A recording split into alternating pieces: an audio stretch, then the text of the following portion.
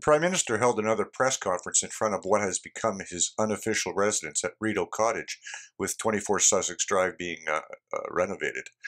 This seems to have become an almost daily event since he announced the closure of our borders last week.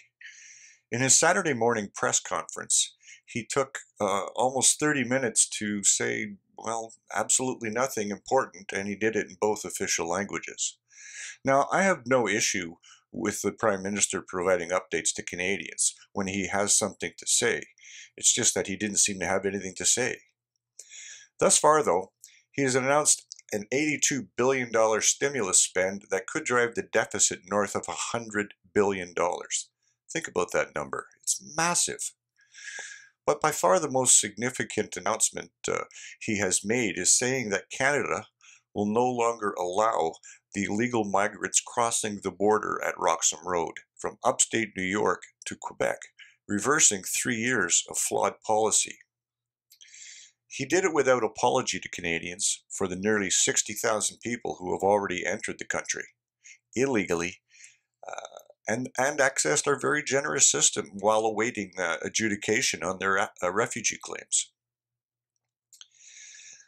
What is not clear is how many of those who are unsuccessful with their refugee claims and are ordered out of the country actually leave.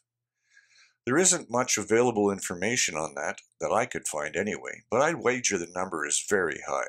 Most refugee applications are not accepted, and theoretically, those who are unsuccessful are ordered out. Do they actually leave, or do they continue to remain and access the generous welfare system, medical systems, and educational systems of the country? We don't know. It's about time that the Prime Minister took this action after 3 years of saying there was nothing we, as a country, could do about it. Clearly, that was nonsense, as was calling Conservatives who called for the shutdown of the Roxham Road access point. He called them racists. It is not racist to want to secure our borders and to protect the nation. I'm glad that the Prime Minister has finally come to that conclusion. It remains to be seen whether, once closed, it will remain closed once the pandemic is over, though. And it will be over sooner or later. The question remains is when, and how many deaths will be directly related to the COVID-19 virus by that time. The other question that remains is at what cost to the Canadian economy. There has been varying reactions to the pandemic depending on where you live and work. In Vancouver, for example, it has ordered that all restaurants stop serving dine-in meals as of midnight last night. Across the Burrard Inlet, there is no such restrictions in North Vancouver. That might change, but as of today, that is the case. Those affected restaurants and the many folks that they employ will be directly and adversely affected.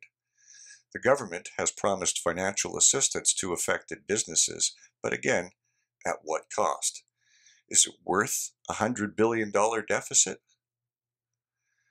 Time will tell, but at least the Prime Minister is finally engaged after sitting on the sidelines for weeks after the US had taken action. The other thing I'd like to see is for the Prime Minister to stop with the stunts at his press conferences, like the one the other day where he ran back into the House to get a coat after he had started the presser. Or the one this morning where he started the media briefing wearing headphones and then seemingly took them out as an afterthought after he had started talking. These are serious times, and the Prime Minister is talking about serious things.